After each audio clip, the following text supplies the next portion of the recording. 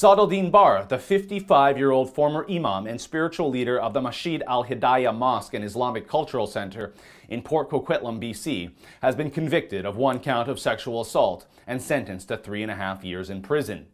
Back in September of 2013, a female member of the mosque asked Saad Bahr, who sometimes goes by the name Dr. Saad, for spiritual guidance.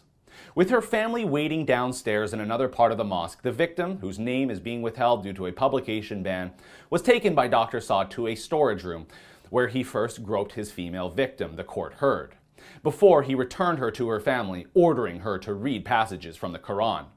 According to video evidence submitted at trial, Dr. Saad returned about 35 minutes later, taking his victim back upstairs where he continued the assault. His victim was told this was part of her treatment because the victim was under a bad curse, according to the imam. The court also heard the victim was told by Dr. Saad not to tell her family about the incident, and later the imam told her family not to believe anything she said generally, as she was, quote, delusional.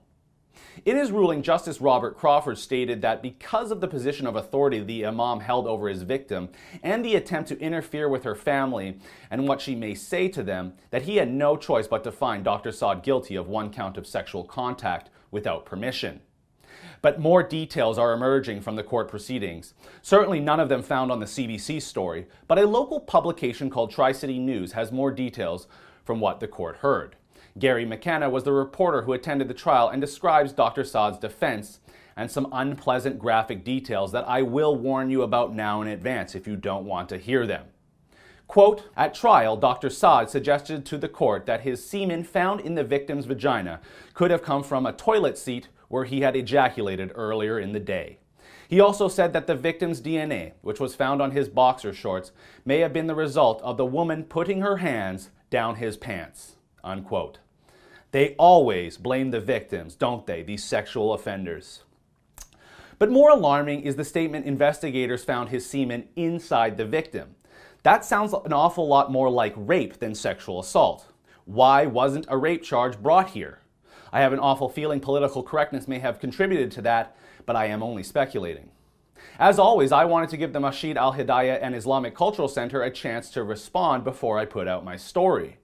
I called and tried asking them just one simple question. What will you do and what policies will you put in place to make sure this does not happen again?